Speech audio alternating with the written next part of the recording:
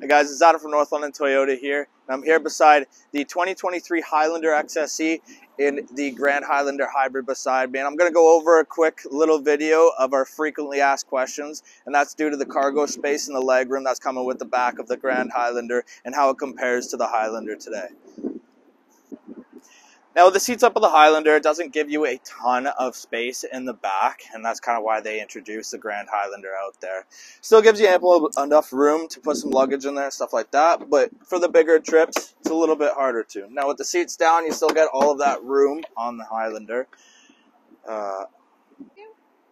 Stepping over to the Grand Highlander, in the back here, you're going to notice a lot more room, even with the seats up. It's almost an extra 6 inches in the back that you'll get to actually put luggage into. And with the seats down, you're even going to get more room than that.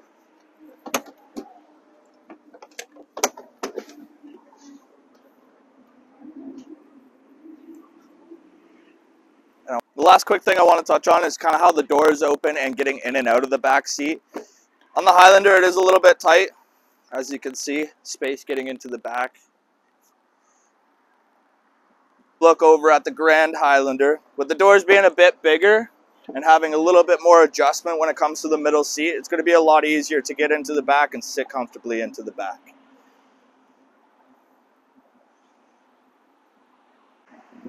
I appreciate you checking out the video today and checking out the cargo space between the Highlander and the Grand Highlander. If you ever need to stop in, check one out, stop one in North London Toyota, and you can always ask for Adam.